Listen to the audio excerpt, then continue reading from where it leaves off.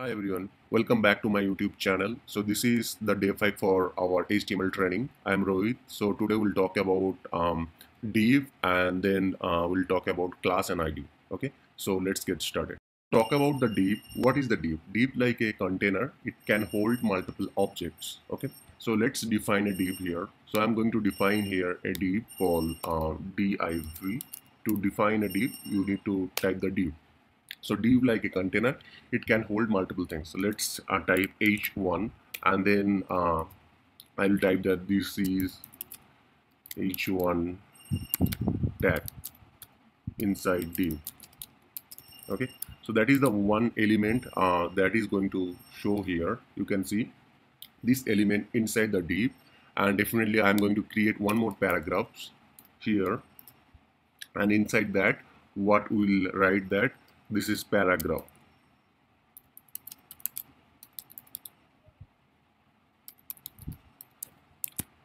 Now save that. So there is no difference between these two element, other than other element, there is no difference, right? So each one, and I am doing that inside the div or outside div, that doesn't matter, right? But it will be matter whenever you make some certain changes, right? So what we will do that, if I do here, if I do inside that style, and then inside that, if we do the background color, you can be uh, any color, right? And then save that, you can see all this element inside the divs is getting a color, right? So it's having background color. It inside the div, all the element is there and that have some background color. So div like a container, it hold multiple objects. Okay, so let's understand that. It can have a paragraph, it can have the heading, it can have forms, it can have images. Everything can be have inside the div. Okay, now we'll talk about the class and ID. What is the class and what is the ID? Okay, so I'll do one thing. I'll write one more here, h2, and then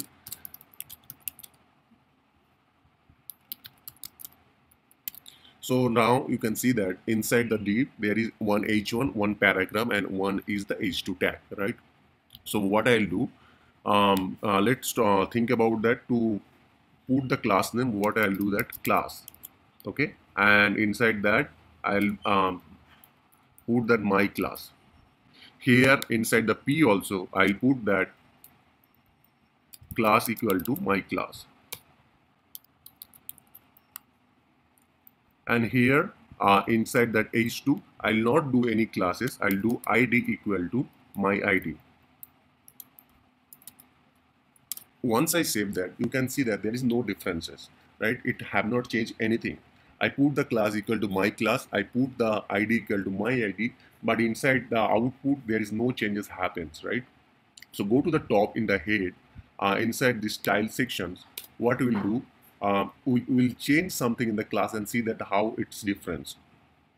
To write some style or to define any style, what we have to do, regarding the class, we have to put the dot and then I have to put the class name. Okay, so our case is the my class, and what I'll do here, I'll do a color equal to red. So once I save that, you will be notice that wherever I put the class equal to my class, the color got changes. Okay, so remember that in a multiple element or in a multiple places, I can put the same class name, but ID will be always unique. So that is the fundamental things. Element, each element have their ID will be always unique. If you want to put some ID, make it unique. Okay, but if you want to do the, if you want to implement the color in multiple places, you can define the class and that class can be implemented. So our case, let's implement the ID. So we define that my class in two places. If I do that same thing in the third case, that right now if I put here class equal to my class and save that, you can see third things also, the third element also got changes. Okay, so instead of doing the class, I can also implement it by ID, but ID implementation will be always unique. Okay, so let's go back to our top, and here for ID, what we have to do, we have to type the hash, and then we have to type the ID name, and then what I have to do, color, I'll put the green, okay, and save that. So you can see the ID will be always unique, and it will be applicable only one places, not multiple places. But class can be implemented into multiple places. Okay, so that's it for class ID. I hope you guys like this video. We'll talk in the next sessions.